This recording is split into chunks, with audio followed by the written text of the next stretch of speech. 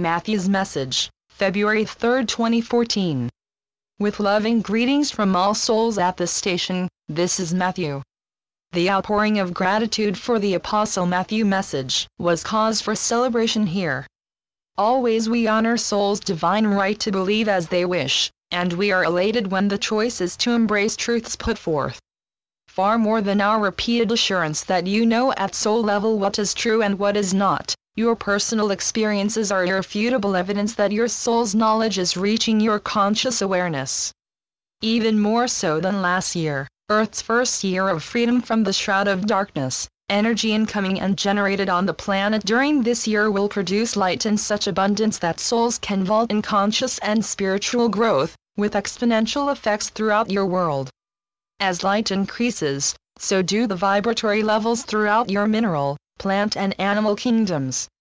The consciousness of every form on the planet can expand as Earth's ascension continues, only her human residents have the choice to flow with that stirring upliftment or resist. Divisiveness over the most serious issues affecting your society will continue until the light becomes so strong that extreme stances no longer can deter constructive steps toward peaceful resolution. Rational discussions underway and those that will begin may bog down from time to time, but overall they will gain momentum. And what you call common sense, which still is not common to all, eventually will emerge in situations that in this moment are static or volatile. There is a great deal of talk about fear of terrorism in connection with the Winter Olympic Games in Sochi, and it is needless. Always fear not only is needless, it is counterproductive because it creates negativity for Earth to deal with. Universal family in ships and on the ground are in constant communication about active and potential hotspots, and in accordance with Gaia's wishes, they are authorized to prevent serious terrorist attempts. If any small-scale efforts result in injury or death, just as in all other such cases, they would be a matter of contract provisions of the souls involved. Also, we want to ease your minds about the situation at the Fukushima nuclear power facility. The technology aboard spacecraft surrounding the planet is diluting the toxicity in radioactive soil and water, and the diligent crews are doing everything possible to prevent further damage to the deteriorating reactors. What is happening at that facility is a persuasive reason to end that source of energy everywhere on the planet, and you can greatly aid Earth in her healing process by moving away from nuclear power and fossil fuels and advancing toward renewable and free energy sources. Unusual storms, record-breaking high and low temperatures, flooding, drought, wildfires, earthquakes and volcanic eruptions are cleansing Earth's interior, surface and atmosphere, and they are leading to a moderate climate globally. We also have been asked to comment on 2 large spots on the Moon. Actually, nothing is on Luna, those are shadow images of large ships, which may vanish and reappear to show the mobility, convincing Earth's peoples not only that other civilizations are nearby, but they are there for peaceful purposes, which must be an orientation process to prevent mass fear and psychic shock. Now then, last month's message evoked far more responses and questions than any other message during the 10 years they have been available, and it is appropriate that now I speak for myself only. First, I thank you on behalf of my mother. This is the first time readers have sent only positive reactions, not even one has been mean-spirited. I am eager to begin addressing questions because the answers will offer a great deal of insight into your lives and life in this universe. So many of you asked questions about my biblical lifetime or related topics, which you shall see pertain to everyone, so some will be included here and the rest in the next message. If there was no Last Supper, what is the Holy Grail? The Last Supper story inspired individuals to seek the chalice that had held the blood of Jesus, an object considered to be the most sacred and with the most power of anything on earth. There never was any such object, but indeed there is something sacred that is more powerful than anything else on earth. The Holy Grail is the soul. Nothing in this universe is more powerful than the love-light energy of souls. I never believed Jesus was going to return as the same person he was 2,000 years ago, but has he reincarnated on earth? No, but the love-light essence of Jesus always is on earth and everywhere else in this universe. because the timeless continuum, where multiple multidimensional lifetimes are happening simultaneously and everything affects everything else, is a nebulous concept almost impossible to grasp. Reincarnation is the closest that messengers from the light could describe a process that fits into your linear time frame. But it is not that Albert Einstein, say, reincarnates as this or that person, and I'll do my best to explain the reality.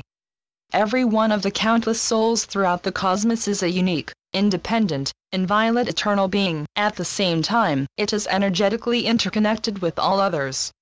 The beginning of every soul was the instant Creator let burst forth its love-light self, the Big Bang, and everything in existence is co-created by souls using Creator's energy to put their ideas into motion and form.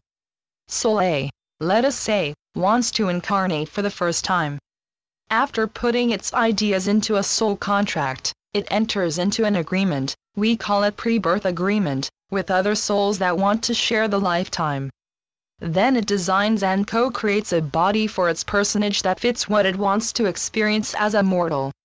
Thereupon Soul A becomes a cumulative soul while remaining its unique eternal self, and it shares all of its knowledge with the soul of the new personage. The term cumulative is applied to Soul A because it initiated the physical lifetime of another soul, but as you shall see, that is the start of cumulative experiencing. Let us call that first personage Soul B. All of Soul B's characteristics endowed by Soul A and all experiences throughout the lifetime. Intelligence, talents, body form and features, personality, ideas, relationships, education, habits, plans, accomplishments, disappointments, heartaches, joys, doubts, failures, interests, fears, are added to Soul A's database as Soul B has each experience, and everything is retained by Soul B when its body dies. When Soul A wants to embark upon a different kind of physical life, it goes through the same process. Now it has not only its original knowledge, but also the lifetime experiencing of Soul B to share with its second personage. When Soul B wants to put into motion its own ideas, it makes a soul contract and so forth. Like Soul A, it remains a unique soul self while sharing its knowledge, from personal experiencing and that which was endowed by Soul A, with the soul of its first personage. Soul A and Soul B grow in experience, knowledge and wisdom with each of their personages, each of whom is a unique, independent, inviolate eternal soul. And the composite is a force field of diverse, interconnected lifetimes that grows with new personages wherever they are throughout the universe. Souls choose contract provisions to fill gaps or strengthen areas of cumulative experiencing to balance all of the lifetimes. Thus, an ever-expanding storehouse of awareness is available to all souls in the lineage. Evolvement comes as personages consciously tap into that storehouse, so it's not learning anew, but rather a process of self-discovery, remembering what is known at soul level from the beginning. And, just as you are living in this moment, so are all the beings you think of as your past or future lives. You and all of those other unique souls are living in the now of the continuum. From my lifetimes in third-density civilizations, I know how difficult it is trying to understand something for which there is no conscious frame of reference, and my explanation may have added confusion rather than clarification about multiple multidimensional lifetimes. So, please know that everything I described happens simply and divinely, as someday you shall see for yourselves, again. If the crucifixion and resurrection did not happen, what was the nature of the encounter with Jesus that made his followers disseminate his teachings so fearlessly and enthusiastically? I can speak with certainty only for myself. Never was any fear involved, but indeed enthusiasm was, because I knew in my heart that Jesus always spoke the truth and did so lovingly.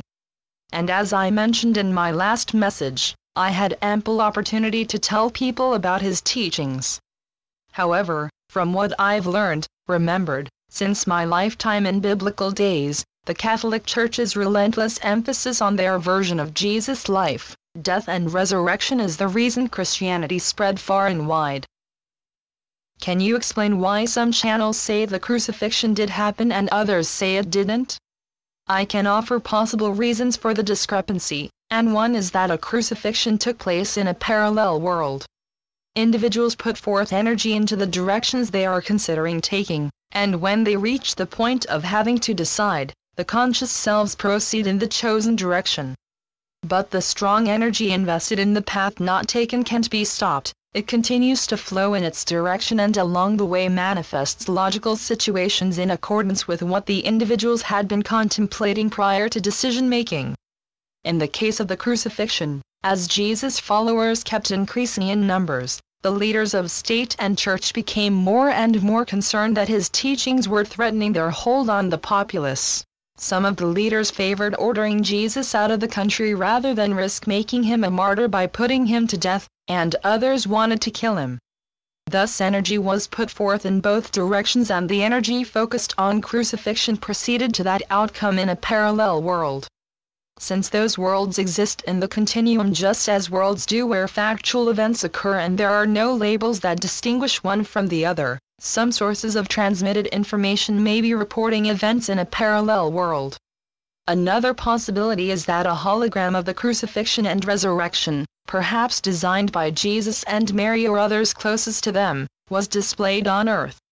That cruel form of punishment satisfied the bloodthirstiness of many living in those times, and the resurrection gave hope to those who thirsted for relief from life's harshness. Still another possibility has to do with the power of the mind. If channels, receivers is more accurate because all of you are channels of energy, unwaveringly believe that the crucifixion and resurrection occurred, their beliefs can override information in the transmissions they receive. The power of the mind affects every circumstance in one's life. What a person believes is her or his reality, however far removed that may be from the facts. You said that when you were Matthew the Apostle you didn't consciously know the other things you wrote about in that message. Why didn't you? How did you find out about them? Let us compare what I consciously knew in that lifetime with all the memories in your brain's memory bank. If all of those memories flooded into your mind simultaneously, it would be overwhelming. It would be the same if the combined knowledge of all my personages had flooded into my consciousness then. We, have a growing reference library, you could say, where all of the information is available whenever we choose to go there. Exercising that choice is the self-discovery I mentioned, remembering what the soul knows, and because each discovery comes with such a powerful sense of rightness without even a shred of doubt, you know with your entire being that it's indisputably true. Although it is the very same with every person, at soul level, everyone has full knowledge from the beginning. Remembering comes more easily to people in advanced civilizations and in spirit worlds, where bodies are not encumbered by the density of lower vibrations. Especially in a civilization with third density consciousness, a body's density blocks awareness of what the soul knows. Do you speak for souls at that station because they're your personages? Some of the many millions of souls here are my personages, but most are not. Our link to this station is evolvement status. A few years ago I spoke about this in a message. Station as we use it is not related to any specific place or civilization, but rather as the level of spiritual growth a soul has attained regardless of its universal origin and number of experiencing lifetimes. When I speak of souls at this station, I refer to a peer group whose spiritual clarity has evolved into attunement with the unconditional love and awareness of the oneness of all. This could be called group mind or collective souls because of the shared enlightenment. But in a larger sense, it is a melding of innumerable personage soul selves into one higher soul. January 19 to 20, 2009. Appointment may not be the right word for how you became spokesperson for the other souls where you are, but how did you get that position? If another soul there were spokesperson, would their information be exactly the same as yours? Choice is more correct than appointment, and it isn't by voting for candidates, but rather a unanimous thought that specific souls can best express certain aspects of the group knowledge. I am not the only one who speaks for all of us. It is only to my mother that I transmit messages for this group, others send information to their respective receivers. Only truth exists at this level, so never is there disagreement about what any of us transmits. However, we don't send exactly the same information. It is a matter of differences in our collective experiencing. For instance, many of Crayon's personages have extensive scientific expertise universally that many other souls' personages, including mine, have to a lesser extent. Another factor is our receivers' vocabularies. My mother has no education in the sciences, so she doesn't know the words I would need to speak about matters of that nature. Did other souls where you are now know you when you were Matthew the Apostle, or don't you know each other's personages? We know about each other's personages who are well known on a universal scale, and that is relatively few. Collectively our personages are in numbers you cannot imagine, many in forms and appearances, including animals, which to your conscious mind are equally unimaginable. Some souls here had personages who lived during that time in your history, but they would have known me then only if our lives were closely connected. My valued friendship with Jesus and my satisfying experience as a teacher made my life as Matthew very gratifying, but in context of the countless numbers of lifetimes in this universe, it was not at all remarkable. It became known on Earth centuries later, when it was blown immensely out of proportion because notes in my journals led to Matthew the Apostle. However, now the souls here and their personages can know about that lifetime because of my message. Information that any of us transmits becomes part of our group knowledge and adds to the storehouse that is accessible to all in our lineages. But this doesn't mean that the Matthew lifetime itself has any more significance than before. The significance is that the truth of it now is available instead of only what is in the Bible. The effect is the same when the truth emerges about any souls whose lives have been misrepresented, those who have been unjustly maligned and those whose malicious deeds come to light.